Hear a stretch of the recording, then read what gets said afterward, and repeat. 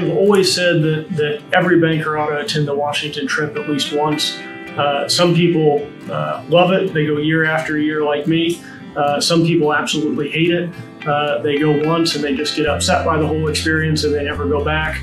But you ought to go at least once. As I said, the government and the regulations have a huge effect on our industry and our livelihoods, and our customers' livelihoods. And it's important to go at least once so that you can see how the rules are made, what lobbying and advocacy is all about and how it works. Really the biggest thing we do when we go is just educate the legislators about what community banks do.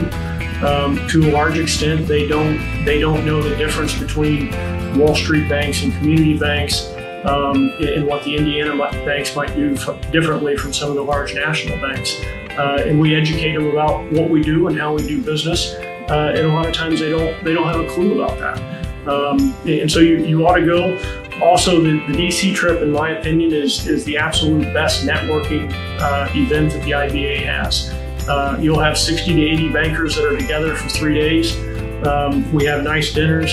It's a wonderful way to get to know people. And the friends that I've gotten around the state over the years, most of those stem from the DC trip.